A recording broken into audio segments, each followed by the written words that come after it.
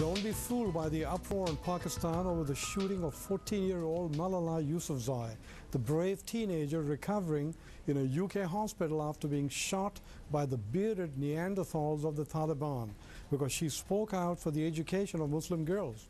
Also, don't be fooled by an online petition signed by, among others, Bob Rae of the Liberal Party, nominating her for the highly politicized Nobel Peace Prize, whose genuineness has been diminishing by the year.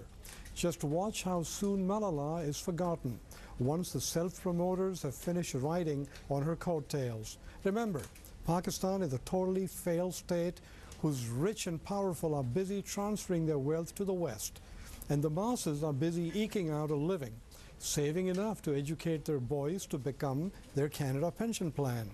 Instead of using Malala as a political football for gender equality, let each developed nation contribute $10 million to a Malala Yusufzai Fund for the education of Muslim girls.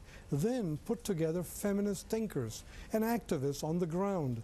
And I mean the real McCoys like Shoma Choudhary, the female editor of India's investigative magazine Tehelka, firebrand women's rights lawyer Flavia Agnes in Mumbai, author Arundhati Roy and others like them in Pakistan, not elite feminist wannabes who grace tea parties in Western consulates. These female activists fight for the women every day on the ground.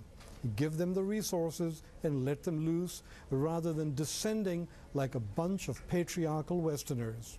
Remember, time is of the essence because Pakistan has been ranked 134 of 135 by the latest Global Gender Gap Index when it comes to women. Think about it. I'm Zuhair Kashmeri.